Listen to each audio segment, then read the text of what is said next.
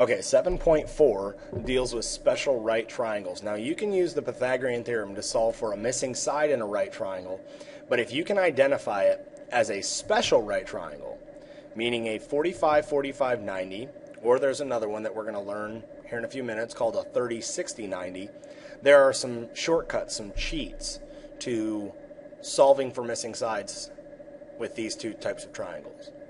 Now, before we get into that, there's something that I want to go over with you quickly, and that's multiplying or dividing by a radical.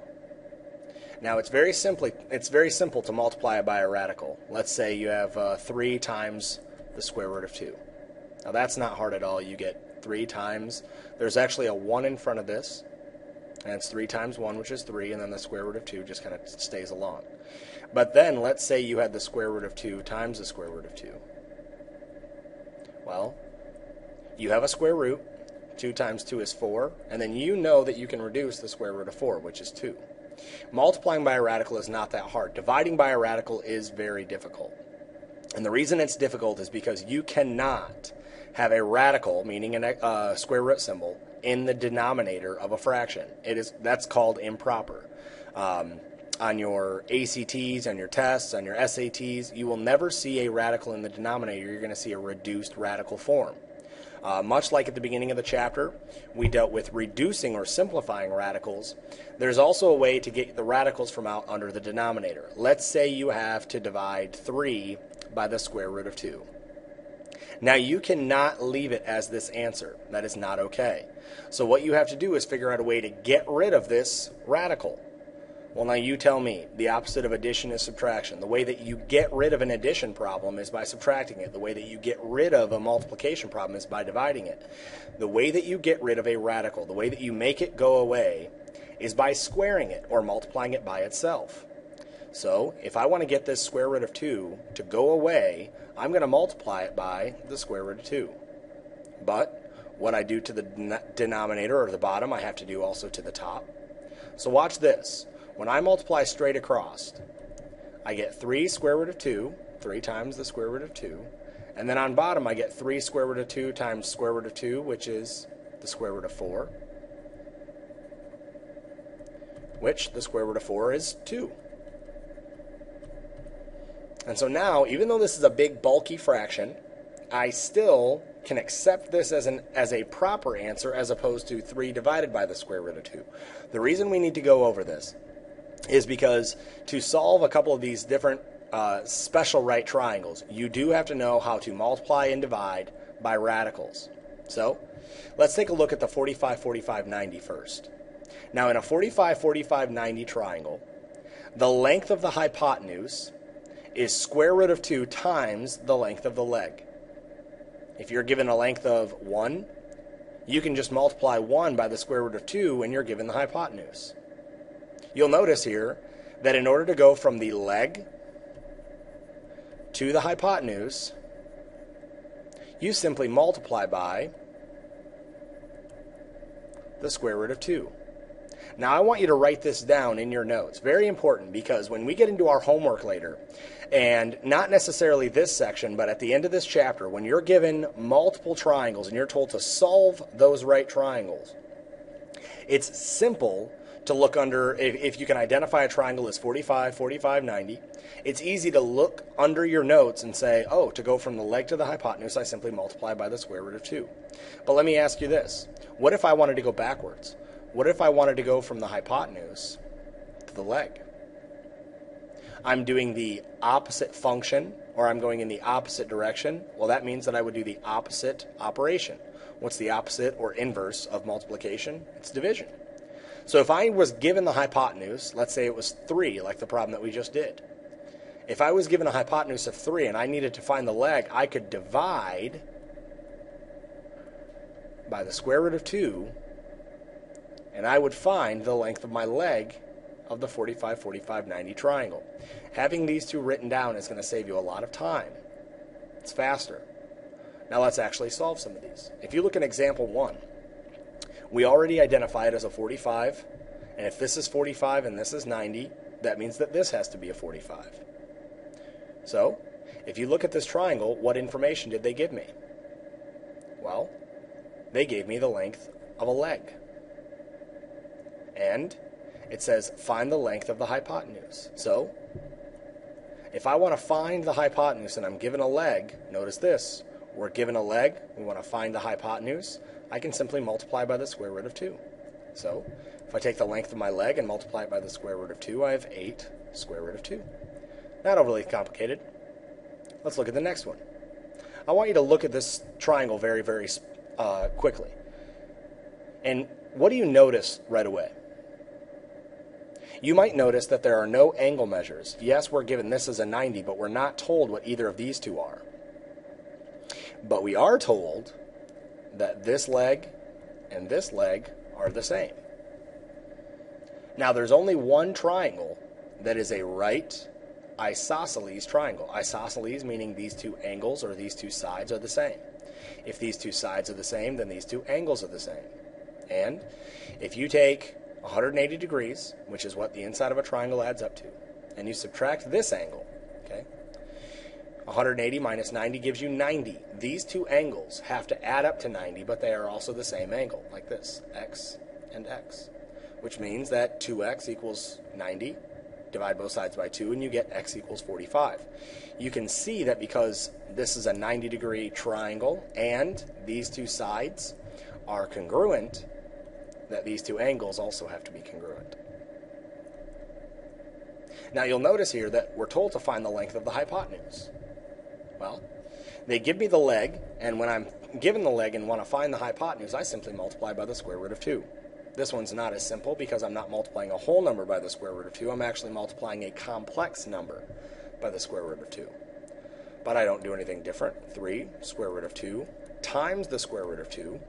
Think of this in terms of like terms. You have a 3, and in front of this square root of 2, you have a 1. Well, 3 times 1 is 3. The square root of 2 and the square root of 2 are also like terms. The square root of 2 times the square root of 2 is the square root of 4. Well, the square root of 4 can be reduced to actually 2. So don't add these or just plug them together and get 32. What we're doing here is we are multiplying these two together. This is 3 times the square root of 4. Well, if the square root of 4 is actually 2, I'm still multiplying 3 times 2, which is 6. The length of my hypotenuse is 6. Now, this might not seem overly complicated. In fact, it's not. A 45, 45, 90 is simple. But go to the next page. The next page, we're told we have a 30, 60, 90 triangle. And this is a little bit more complicated because this has a lot more to do. This is a little bit tougher. We're not given congruent sides like we are with a 45, 45, 90, where regardless of which side we're given, we can just multiply by the square root of 2 or divide by the square root of 2. But with a 30, 60, 90, we're actually given 3 different sides. We have the 30 leg, which is across from my 30-degree angle. We have a 60 leg, which is across from our 60-degree angle. And we have our hypotenuse, which everybody knows is across from the 90-degree angle. So we actually have to write down some steps or some cheats, depending on which leg we are given. So what I'd like you to do is write down this. If you are given the 30-degree leg and told to find the hypotenuse, what we can do there is multiply by 2.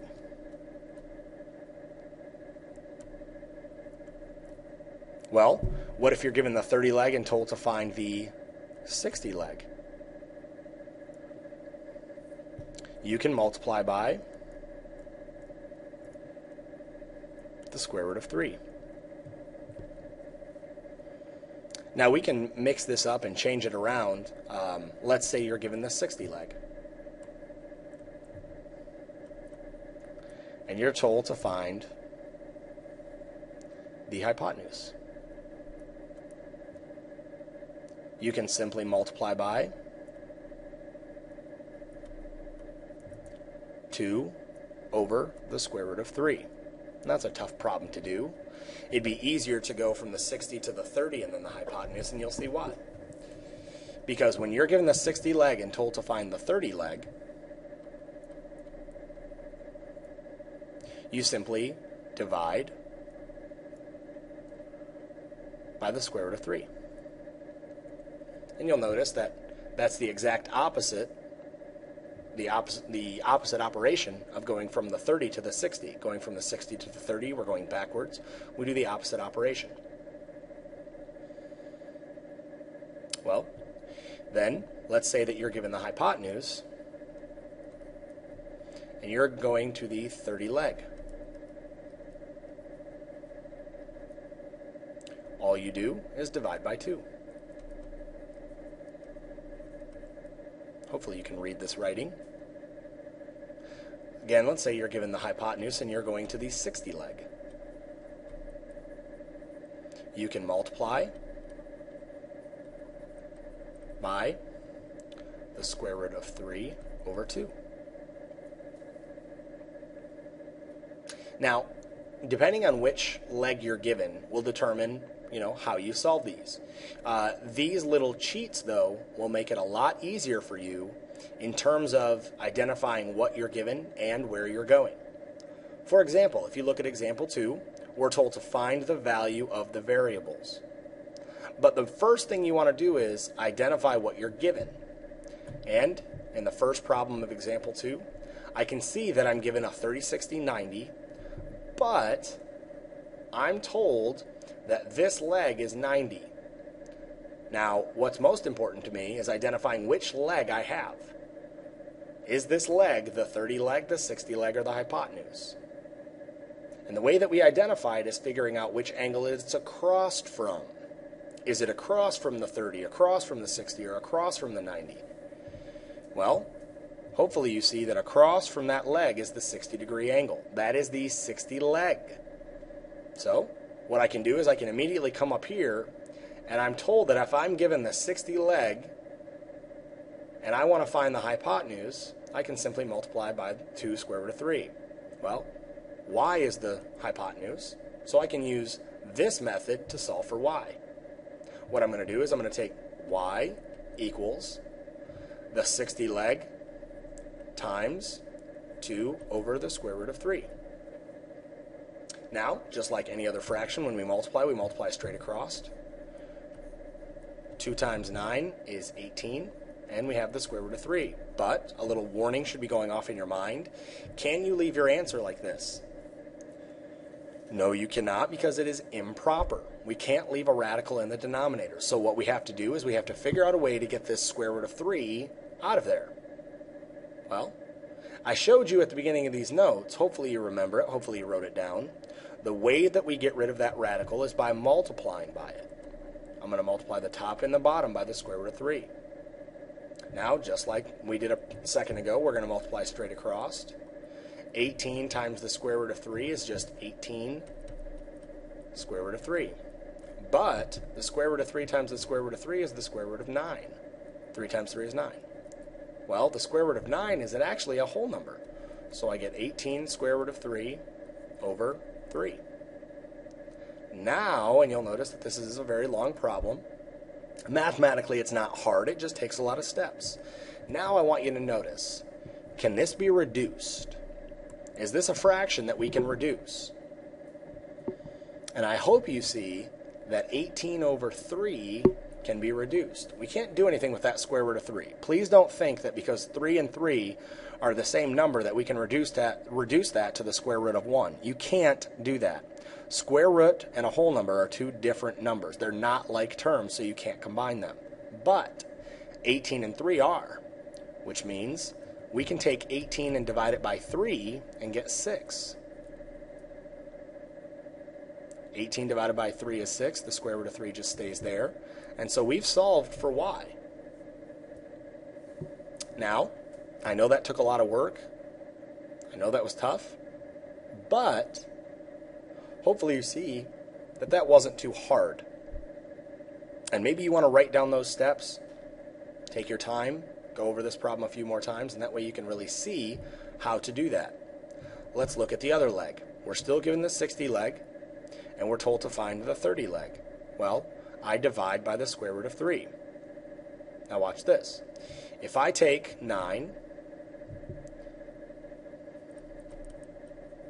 and divide it by the square root of 3, I'm doing something that I just did. I multiply top and bottom by the square root of 3 to get rid of that. And 9 times the square root of 3 is 9 square root of 3. Square root of 3 times the square root of 3 is the square root of 9, which is 3. So I get 9 square root of 3 over 3. And just like my 18 over 3 could be reduced, I can reduce 9 over 3. Well, 9 divided by 3 is 3. And so I get x to equal 9 divided by 3 is 3 square root of 3. Now, I know that both of those problems took a long time, but mathematically they're not overly complicated. Hopefully you understand how to reduce radicals. Hopefully you understand mathematically what occurred here when we went over it at the beginning of the lesson on how to multiply and divide by radicals. And I want you to take that now, and I want you to actually try and solve for x and y in the second problem. Pause the video and do that now.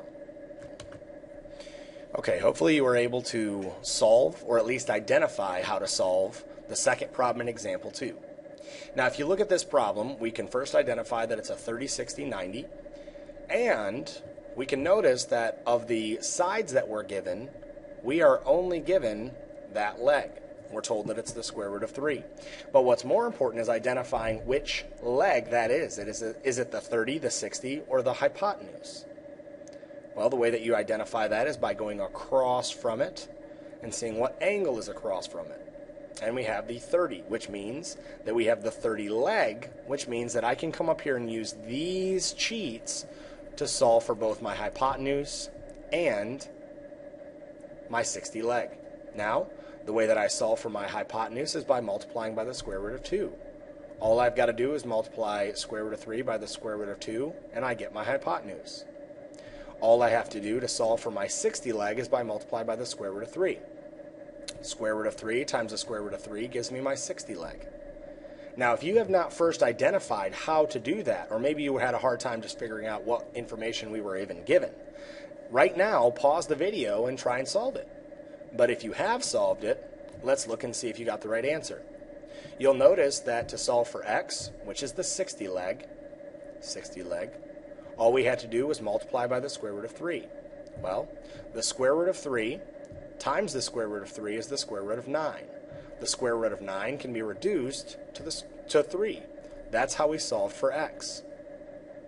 Then if you look at y is the hypotenuse. How do you solve for the hypotenuse when given the 30 leg? You multiply by 2. Y equals 2 times the square root of 3. 2 square root of 3. That's how we solve for y. Maybe you need to pause the video, go back and try those problems on your own. Either way, solving for a 45-45-90 or a 30-60-90 is sometimes easier or faster than solving for the Pythagorean theorem. You'll notice in this most recent problem, we were only given one side. Well, the Pythagorean theorem requires two sides. So you can't use the Pythagorean theorem to solve for x and y in this problem, and you don't know how to use trig yet. Remember, trigonometry deals with right triangles when only given one side or no sides. So, in order to solve these problems, like the ones that we've done recently, you needed to know the 30, 60, 90 cheats and the 45, 45 cheats. What I'd like you to do now is I would like you to practice on these three problems. And I'll even help you. You'll notice that the first problem, we'll label it number 1. It is a 30, 60, 90 triangle. How do we know that? Because here's a 30 degree, here's a 90 degree, and if the inside of a triangle adds up to 180, this angle has to be 60 degrees. Well, we just got done solving two problems that were 30, 60, 90 problems. So you can follow the same steps that we used to solve this problem. You can use the same steps we used to solve this problem. Look at the second problem.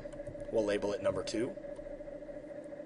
This problem is a 45, 45, 90. How do I know? Because this angle is 45, this is 90, and if the inside adds up to 180, this angle has to be 45 degrees. And you can use this to solve for x and y. If you look at the third problem, we'll label it number 3, it's exactly like the first. So, identify what you are given, and then figure out Am I given the 30 leg? Am I given the 60 leg? If I'm given the hypotenuse. Once you identify what you're given, then you can figure out what to do to solve for the missing pieces. What I would like you to do is go through those guided practices right now. Try and solve them on your own and then bring them to class to see if we did it correctly. And then we'll do some homework in class together.